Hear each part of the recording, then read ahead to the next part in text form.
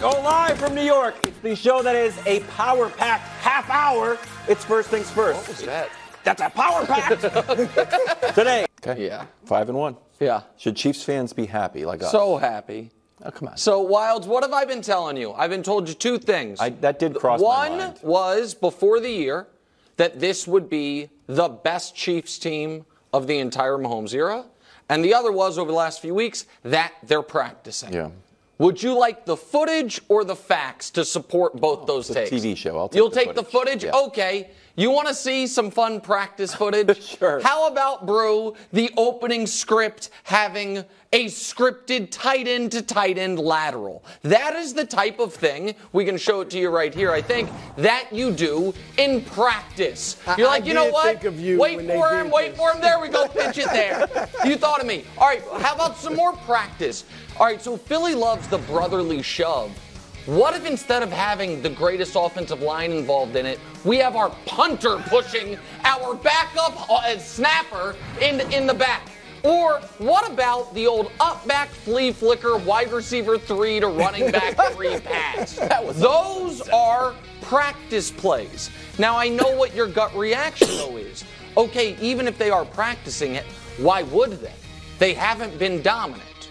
Well, they've been literally the most dominant Chiefs team through 6 weeks we've ever seen. That cannot be true. Really? Let's look at it. They've never had a better record through 6 weeks. They've never beaten teams by a larger margin through 6 weeks. I believe we can show it to you. Wow.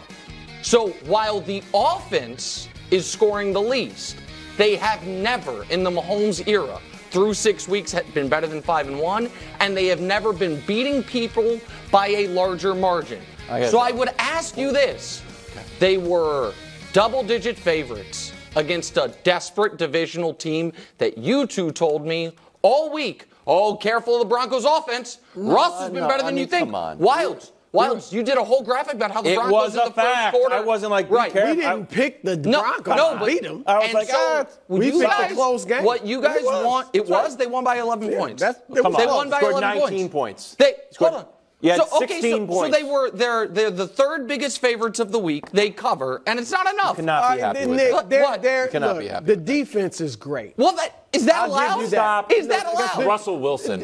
No, but overall, the defense is strong. You said Russell Wilson was playing well. To say this is the best Chiefs team yet. Are you a facts or a feelings guy? This is not. Look, when I put up Russell Wilson stats, those are what? Facts, but I always am objective and couch it with he's not playing as well as the numbers suggest. I don't care what numbers you put up. The offense is not looking good. It said worse. This was a defense. This was a defense that gave up 30 plus to the Bears, to the Jets, and to the Commanders. Forget Miami, what they did to them. Just these three teams, and you couldn't even get 20. Yeah. All right? I'm concerned. Look, I'm not concerned about Patrick. But the receivers still Rashee Rice? Rice? Rashee looked better. No, Rashee looked better. That's all they need. He looked better this week. Let's see it could be consistent. They don't get open consistently. Kelce does. All right, Kelce does. I'm talking about wide receivers. They don't get open consistently. That's going to shrink the field against good teams for Kelce.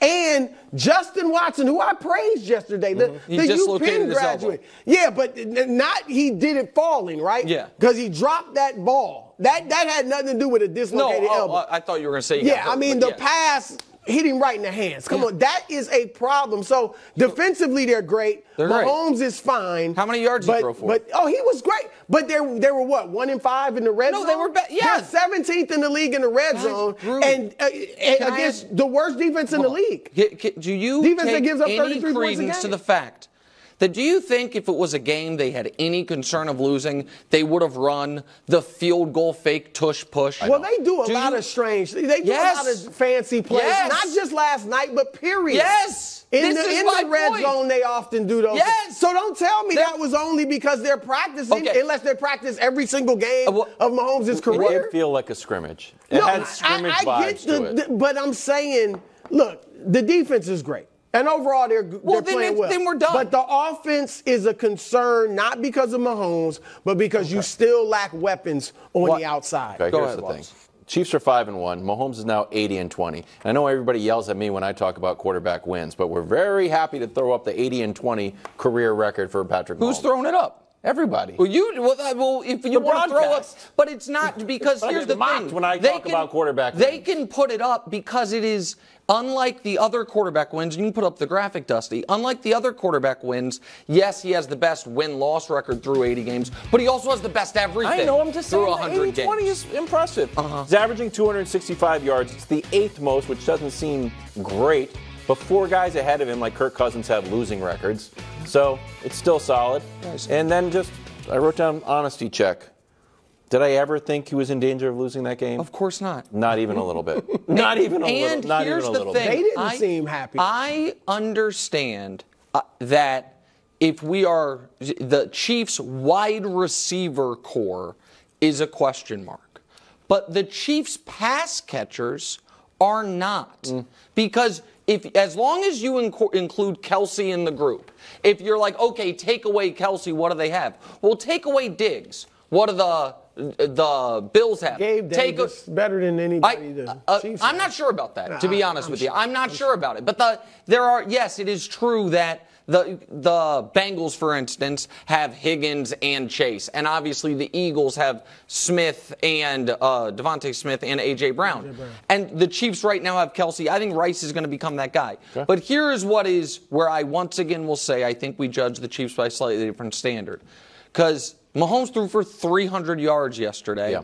120 were to Kelce. And people were like, who else is going to catch the ball? Joe Burrow threw for 300 yards on Sunday. 190 were to Chase. And no one's like, other than Chase, who else is going to catch the ball? It's like, yes, your best players contributing the most to your team is how teams win games. Yeah. And the defense being awesome is, I think, the rest of the league. If you were to ask them going into the year, okay, guys, here's the deal. Through 6 weeks, Kansas City's offense can look amazing and the defense can look very shaky. Or the defense can look amazing and the offense can look shaky. What's scarier? Yeah. What's scarier to the rest of the league is the Chiefs having a great defense, which they unequivocally do. Let me ask you this, Nick, quick. Yeah. Serious question. Do you think they miss Bieniemy? And I know he's good. I know you like him and he's good. Yeah, maybe he's valuable. A little. But is that some of what's going on? I think where I think Bieniemy where they really miss him, he has more of a get in your face factor when they're kind of going through the motions than Matt Nagy, certainly than Andy Reid. And so there is a level of, I think, you know what I mean, snapping into that. But I think they will be self-starters when the season actually starts in Germany. Until then, a couple more practices, and we'll see. You know, I would go ahead and put the special teams brotherly shove play. I'd shelve that one. Mahomes having the kicker just watch it and the punter push it. That except the Eagles. Yeah, nobody. Mahomes was sitting on the bench. You're like, what's going on here? I thought that was a little something. A little something. Meanwhile, Denver loses to the Chiefs. I'm not sure the Chiefs were calling one, for the record. And I have no idea how he I think he's being a little disingenuous there. Like, he had eyes on the sideline to see if Andy was. I think it was because the Chiefs, I've watched Andy Reid coach this team forever. That situation with the offense not really clicking, I think he was going to let it go to half. I don't think he was necessarily going to call one. So I do think the Chiefs got deflected a little. Correct. A free 3 points there. That was a terrible gaffe by Payton, and also not a great job by the broadcast not acknowledging it once the entire time. It was bizarre. Well, I thought it was a mistake. I thought the Chiefs called it. At first, and then it was so bizarre. But with that said, last night was on Russ more than Sean Payton. And, Brew, I know you have defended Russell Wilson quite a bit. This was the worst game he's played as a Bronco. This was worse than any game he played under Nat Hackett. The sacks he takes are unforgivably bad, half of them. And he just looks like, I understand that this year he's had statistically a good resume and he's had one really good game, the game against the Bears.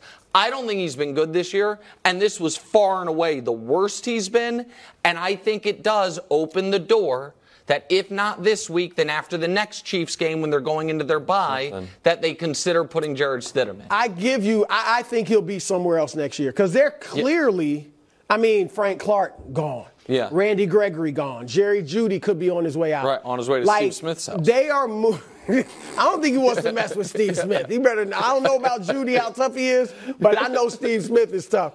But yeah, I think Russ will start the rest of the season.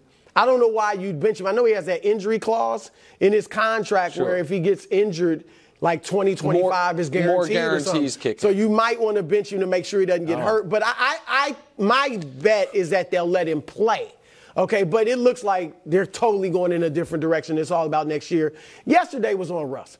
I think the season as a whole, I would put the lion's share of it on Sean Payton. I mean, if Sean Payton, like if Nat Hackett were doing these things, giving up 70, defense goes from top 10 to dead last, and last night that gaff with the timeout call, he would be getting crushed. Now, Payton has earned a little leeway with his career, but still, it's bad stuff. But last night was Russ. I thought last night was the first time he looked like he did last year. Go ahead. Well, I'm just going to throw something out. Yeah. Patrick Surtain. Eagles, Cowboys. Cowboys need someone to replace Trayvon. Eagles have the 8th worst passing defense. So if there's a fire sale on the Broncos with the fire roster, sale, that's the type of player you don't trade. The highly drafted guy who's young, who's going to be a building block. Listen, I think they could get a first-round pick plus for him. A lot of people believe he is the best corner in the NFL. I don't think they would trade him.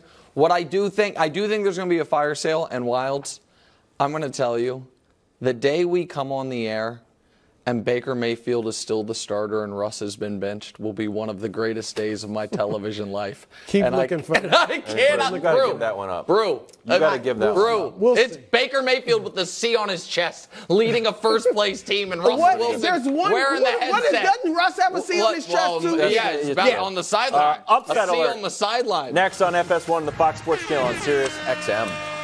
Thanks for watching. Subscribe here to get more from the show and to check out clips from other shows on FS1.